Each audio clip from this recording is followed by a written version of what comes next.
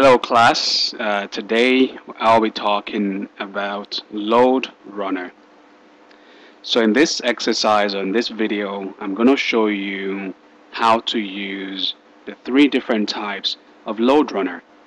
So the first one I'm going to show you is what we call the virtual user generator.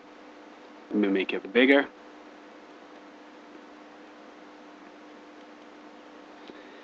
Then the next thing I'm going to show you is what we call the controller. Then lastly, I'm going to show you how to use the analyzer. Okay. So far, in class, we've described what performance testing is. So everyone knows performance testing is a measure of time, is a measure of how quick your website or your web application responds to users. So it's essentially a test between the client and the server. The client could be many things. The client could be a browser, right? It could be a web service call. It could be a web service API call. It could be a mobile app. It could be whatever. But what we're measuring in performance testing is the relationship, or the discussion between the client and the server, and we're measuring everything as a measure of time.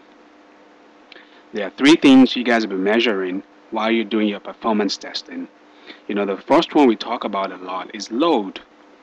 And I described to you guys in class what a load is.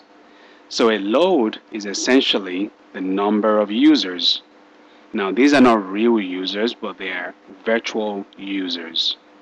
The next thing we're going to be measuring while you're doing your performance testing is what we call the response time. This is always measured in milliseconds or seconds, and the response time is the time it takes for the server to respond back to a client's request. The last one that we're going to be talking about in this video is what I call the TPS. Well, not what I call, what the industry calls the TPS. And this is essentially the transaction per second. And what does that mean? We're essentially measuring a complete transaction between the client and the server. And a complete means a request goes to the server, a response comes back to the client. That's one complete transaction. So TPS is measuring how many of that can happen within 1 second. Okay? Alrighty. So enough talking, let's actually get down to business. So to open up LoadRunner, a lot of you have it installed already. So you go into all programs, you go into HP software, and you click on HP LoadRunner. Now if you notice, there are three different types in there. There's the analysis, there's the controller, and there's a virtual user generator. So we're going to use this first, the virtual user generator. So I'll click on that and I will open it up.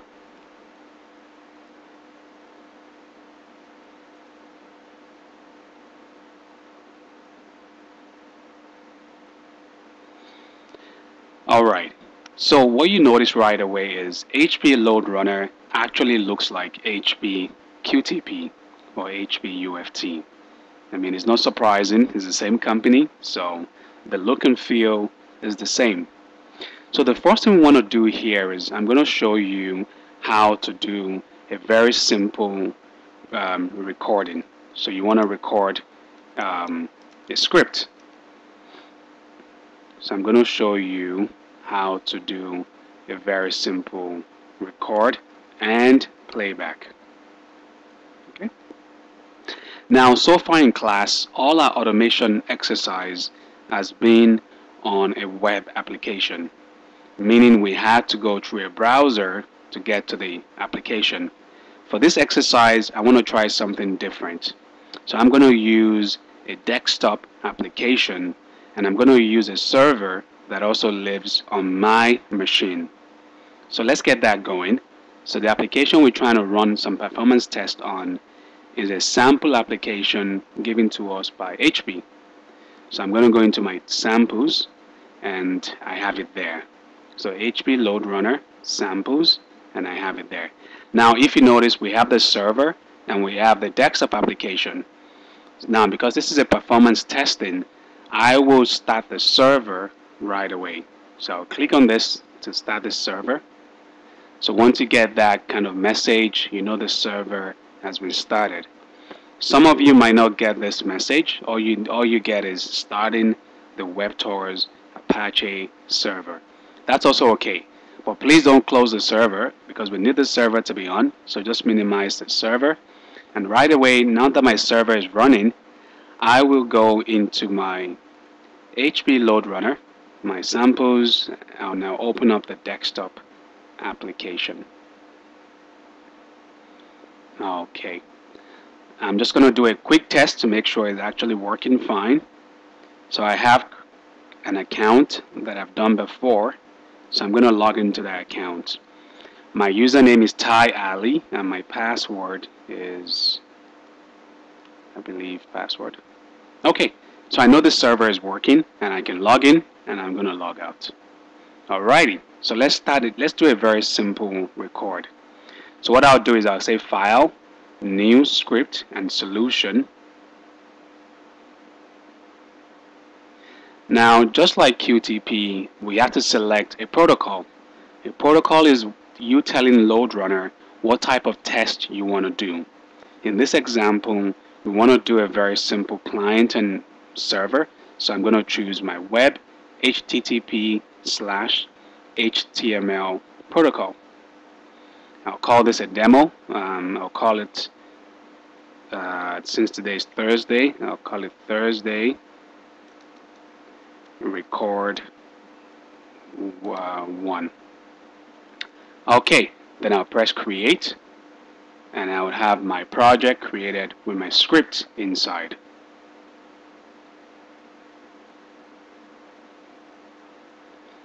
So let's get going. I'll just push the record button and I have this options here. I'll keep it very simple for now. It's asking me what browser do you want to do your recording on. I'll select IE and it's asking me what's the name of the address you want to go to. Now don't forget guys, this is local to my machine. Don't forget that. So this is not a website external. This is actually local to my machine. So I will open up the website, make sure the address, copy the address, and I believe I have it here already. So this is where I want to go, and I'm going to start recording right away.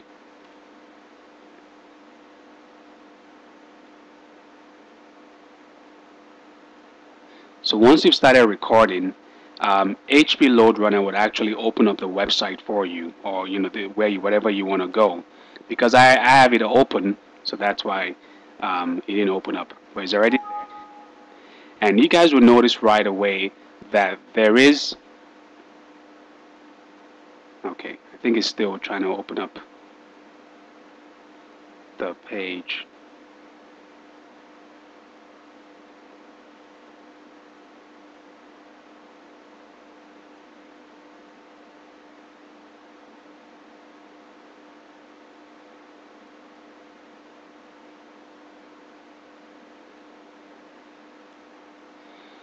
All right.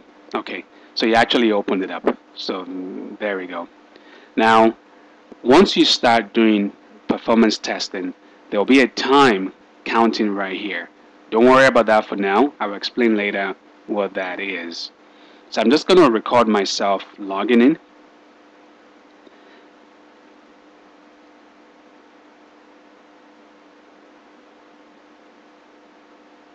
And I'm going to record myself signing off. Okay, so once I'm done, I will close my browser and I'll push the stop recording.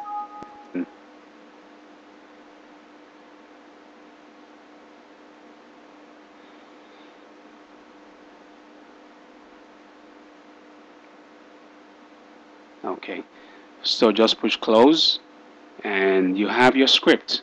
So this is a simple Visual Basic script for that logging in and signing off. And if you guys look at this, you guys can basically tell what's going on. This is essentially saying this is where you're going. Once you get there, you're gonna enter Ty Ali as the username. You're gonna enter password as the password, and you click on the sign. Well, sorry, the login button. Then I'll click on the sign off button. So it's a very simple script to read. Now, if you notice, we have some think time in here. What is that? Think time, because we're measuring time in performance testing, it's very important that the tool knows that you're thinking, meaning you're not doing anything. So think time tells the load runner that the user, after the user went to the website, for 36 seconds, the user did nothing. Then the user put in his username and password, and once he got in for about 4 seconds, the user did nothing. Right? Now, the question is, why do we need a think time? It's all up to you, and it's all up to the requirement.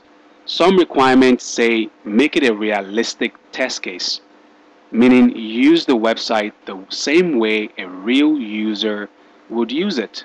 And real users always think, right? We always think before we do something. So in your test case, you might need a think time or you might not need it. Okay? But if you were to remove a think time, how would you do that? There are two ways of doing it. You can remove it from here and say, I don't want no think time in my script. Or you can go into record, your records, where is it? I think it's your settings. Yeah, your runtime settings. So you double click on your runtime settings, and in there you can specify whether LoadRunner should ignore think time or not ignore it. So I'm trying to double click on that runtime settings, and you can see there's a section called think time. So I have it checked by default. It says ignore think time. If your test case you need to have a think time in there, then you're going to click on this button here saying replay think time as recorded. You can make it random as well. You can say, hey, always make my think time random. Sometimes do it, sometimes don't do it. It all depends on your unique test case. Alright, so now that we've gone through the script, everyone knows what it looks like, everyone can read it, and everyone knows what's going on. Let's play back. So to play back, I'll push the play button, and I'll play back.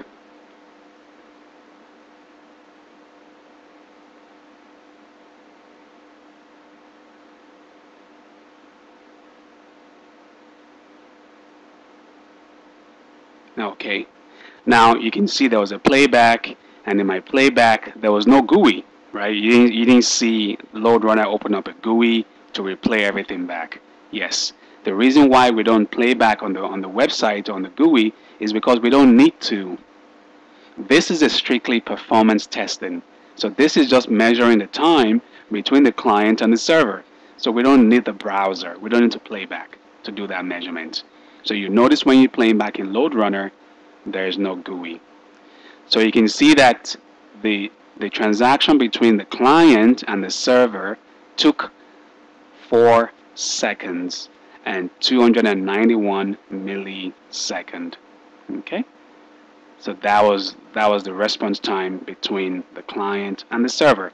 If you notice, when we play this back again, the second time around, it will be a lot faster than the first time.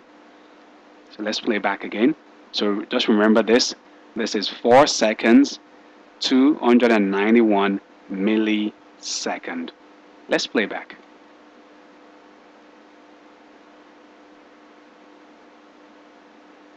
In my playback, it was literally 1 second, 959 milliseconds. Almost a quarter of the time it ran the first time. Why is that? This is because the server remembers, right? The server has a memory, we call cache. So in the server's memory, the server knows, it remembers what I did the first time. So trying to do the same thing again the second time, the server knows what to do a lot quicker. Okay? So that's why never run your performance test once and do your measurement. No. We in fact always run performance tests over a duration of time just because of this reason. Okay. So that's how you do a very simple record and playback. So the next feature I would like to show you is what we call a transaction. What is a transaction? A transaction is a complete business scenario. And that could mean many things, right? Example is this. Can you measure the time it takes to order a pizza?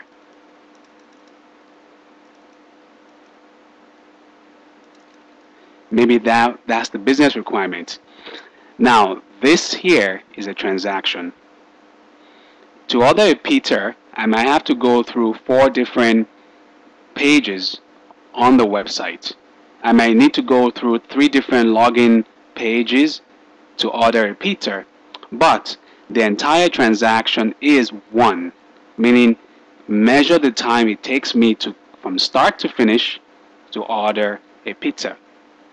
And in fact, guys, always make sure that your LoadRunner, you always record everything in the transaction. It's easier to measure when you do that. Okay, so let me show you how to do a transaction.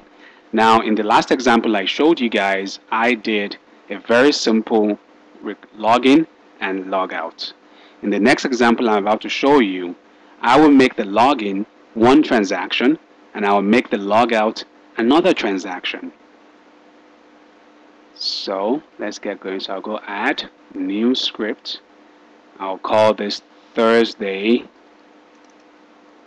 underscore transaction. Okay. I'll press create. Just make sure I selected the right protocol. Then I'll start recording. So let me make sure I have it closed so you guys can actually see it open. I'm going to click on the record button and it's going to ask me, yep, I want to go to the same place. I want to use IE and I'm going to say start recording. So same thing will happen. Yes, click on it. It's going to go open up.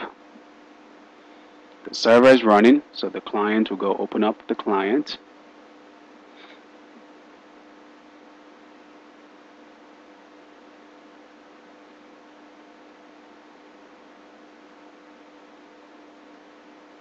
Okay, all right. So now, before I start logging in, I'm going to click on this icon here that says Start Transaction. So I'll click in there. I'll give it a name.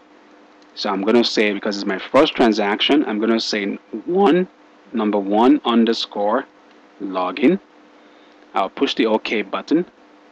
And now I have my first transaction started. So I'm going to log in.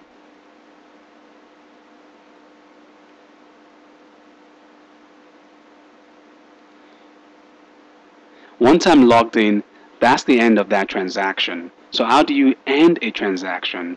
You end a transaction by clicking on this Insert End Transaction icon. So I'll click in there and he's asking me, which transaction do you want to end? And I can say, I want to end the login transaction. The next one as well, sign off. So I'll click on this icon to say start a transaction. I'll call it 2 and I'll call it logout. I'll push the OK button. I'm going to carry on, so I'm going to sign off. I'll close the browser and I'll say end my logout transaction. Once I'm done, I'll stop.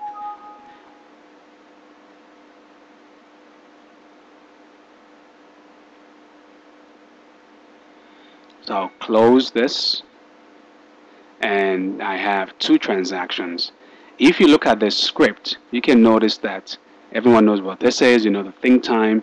This here is the beginning of my first transaction. And this here is the name of that transaction. The first transaction ended here, as you can see that from the name, and there was a think time, and the second one started right away after the think time, and the name of the second one is number 2 underscore logout, and my second transaction finished here. Now, you don't need to be recording all these things to do this. You can easily, the more guru you get, the more good you get at this, you can easily customize your script by just typing this out, right? You can just type in start transaction, give it a name, end transaction, give it a name, but that comes when you're very comfortable customizing your script. Let's play back. If I push the playback, let's see what will happen. So my playback passed, and you can see by scrolling through the log, you can see how long each transaction took. So my first transaction took 0.3 seconds. The next transaction took 0.25 seconds, which is roughly 0.3 as well. So right now, I've already separated my business use cases. I can tell my company or my boss how long it takes for one user to log in into the application we're testing, and how long it takes one user to log out from the application we're testing. Okay, so that's what we call transactions. Without transaction, there will only be just one time for both of them, and to be very hard to separate. Now, okay, what is login, what is logout? But with a transaction, you can easily measure the business use case, as one entity. So I know now it takes me 0.3. Okay, so the next thing I'd like to show you guys is, so let's go back into the class notes. So we've done a simple record. I've showed you a transaction. The next thing I'm going to show you is a checkpoint. So we're going to show you, I think that's a little bit too big. We can make it smaller so you guys can see it. Okay, so I'm going to show you how to insert a checkpoint into your script. There was a question in class. Somebody asked me, why do we need a checkpoint? Because at this point, we're not doing functional testing, which is true. The reason why we use checkpoint is only because there are two different teams that do functional testing versus performance testing. So you may have a bunch of QAs go ahead of you and do functional testing. Now, they tell us everything is fine, they certify the system is working properly, and they now hire you to do the performance testing. We add checkpoints sometimes because we don't trust the result of the functional testing. Okay? So you don't know 100% if the software is working properly.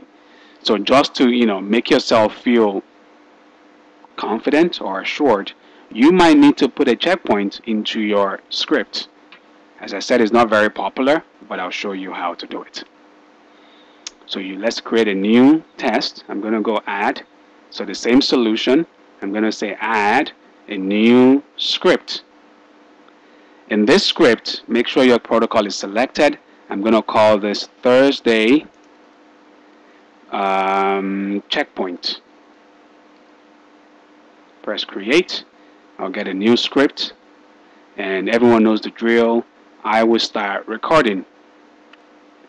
So I'm using the same website, but don't forget it's local to my machine. I'll press record.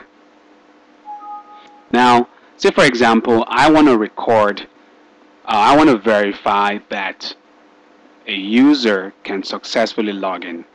And once you're logged in, a welcome message is displayed to the user. Okay? So I want to checkpoint, I want to verify that a welcome message is displayed to the user. So how do we do that? So I'm logging.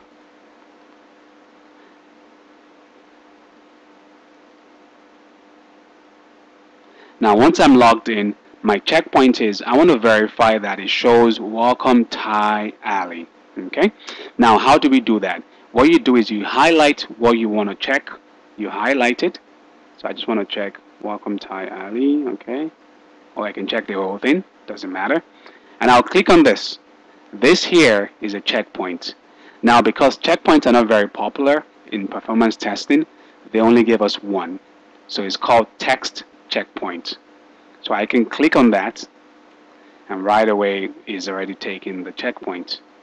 So don't forget, it's very different to QTP, meaning you have to highlight the text you want to checkpoint, then you click on the icon. So don't forget that. So once I'm done that already, I can sign off and I can close my I can close the browser and I can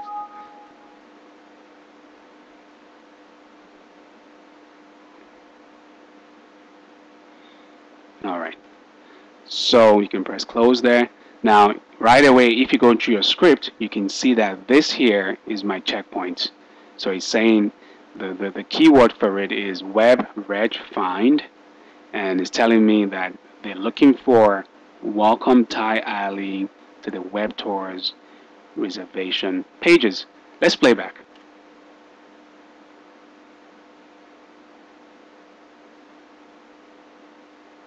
Okay, so it passed. So now we know for sure that this script logs in the user, and once it logs in the user, there's a welcome message that is displayed. We know that for sure.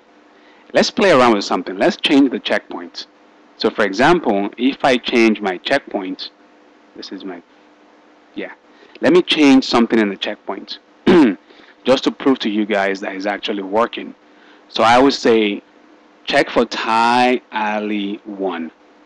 Now this should fail because the server would not return Thai Ali 1.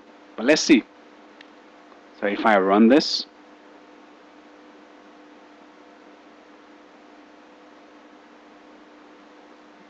the script failed.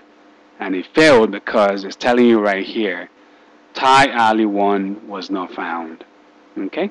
So that's how you put in a checkpoint into your script. Let me quickly fix it and so that we know that it is working. Okay, so that's how you do a checkpoint. The next thing I'd like to show you in LoadRunner VUGen is what we call, so that script passed, everyone can see that. Go back into your class notes. So I've spoken about the think time already, and as I said, you can turn that on and off. So you decide, whether you need the think time there or not. But the last one I'd like to show you is what we call a parameter. So I'd like to show you what we call a parameter. And by now, everyone knows why we have a parameter.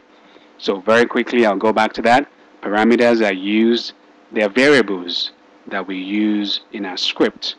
And the idea behind a parameter is you replace a constant variable or a constant value with some kind of parameter. And the parameter could be connected to an Excel spreadsheet. It could be connected to a database, be connected to a data table, and it makes your script more efficient. Okay, so let's use parameters. Let me show you how to do that in LoadRunner. So what we can do is I can use a parameter for my login name. So everyone knows I log in with Thai Ali as my username, and my password as well is also a username with the value password. Let's make it a parameter. Let's make the username and password a parameter. So how do you do that? You right click on the value and you say show arguments. Now QTP LoadRunner is showing me that you have a variable or a field, and this is the value. You have another one, this is the value, and this is my login button. Okay, so now to make Thai Ali a variable, I'll click on the ABC. I'll give the parameter a name, so I can say p underscore username. I'll click on the properties, and in here I will create a table. So I'll create a table. I'll press OK, and right away LoadRunner has replaced, because it knows my first value. So it knows for your variable p underscore username, your first value is Ty Ali. If I want to add more data, I can come in here and add more data. So I can add busyQA, right, as my as more data for that parameter. Now we have different options here. You can say start from 1, or you can say start from 2, or you can actually even say be random or sequential. So random means pick any of them, right? It doesn't matter. Don't go from 1, 2, 3, just pick any of them. Sequential means start from 1 and work your way down. So I'll pick sequential. We have 2 data for this variable, and I'll push the close button. Press OK, and right away is replace the value with p underscore username. Let's try the same for password. So for password, I'll click on the ABC button. I'll give it a name, p underscore password. I'll click on the properties. I'll say create table, press OK, and I have one right now, which is password. I can add another one, and I'll call it password 2. Okay. So same thing, sequential, and I'll press close. So this is how you bring in parameters to your script. Now somebody asked me in class, how do I connect this to a database? It's very simple. It's very similar to UFT. All you have to do is, if you have an Oracle database or an SQL Server database, all you have to do is click on the data wizard, and it goes to open up the ODBC. You can press next, and I've shown you how to do this with UFT. So you should know exactly what to do here. Sorry, I showed it to you in week 6 in database. Yes, I showed you how to move data from one database to another database. So it's the same thing you're doing here. But in here, you're connecting to a database, but it's the same thing. All right, so we have 2 data in my username field. I'll press close, and I can press OK. And right away, my script as well, there's p username and p password. Let's run it. Let's see what happens.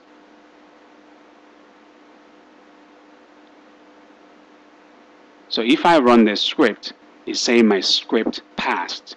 But you know that we have 2 datas in there. There are 2 datas, but we don't know if it ran twice or it only ran once. From the look of it, it only ran once. As you can see, it's saying iteration 1 started, and it finished at 1. So to see exactly what data was used, you will click on your runtime data. So in my runtime data, I can see that past username was Ty Ali and password was password. So I know that my second data did not get used. Okay. Now how do you fix that? You go into your runtime settings, the same thing, and you tell LoadRunner how many times it should run. So we call that iterations. So if I say 2 iterations, now LoadRunner is very smart. It knows that, okay, for the next iteration, I have to use the next data in the table. Let's try it out. So I've changed it to 2. You can save it. To save, just click on the save. It's been saved already. You can run playback, and you can playback. There's a failure. Why did it fail? So first of all, let's go into our runtime data, see what happened. So my runtime data, I know that busyQA and password 2 was used. So we know it ran twice. Let's go into your log file. You can make it bigger. Say my log file, I can see that it started the first one. See, it started the first one, and my checkpoint was successful. See? Reg find successful. Now the second time around is using a different data, and I think what happened was my checkpoint failed because busyQA and password, whatever it is, would not give you welcome Thai Ali. It will give you a different welcome message. So that's why my checkpoint failed. Okay. So this is how you do parameters. So very quickly, let's summarize before we round up. I've showed you guys how to use the first part of LoadRunner, which we call the virtual user generator. And we use this to basically create the script for one user. So whatever it is you want to do, most of the time it's going to be a transaction. We go into VUGen, we call it VUGen in the industry. We go into VUGen and we create the script for one user. Okay, so this is the end of the VUGen class. And everybody by now should be able to record, playback. Everyone should be able to create a transaction. Everyone should be able to add a checkpoint into your script, and everybody should be able to set up parameters in your script. So that's the end of this class.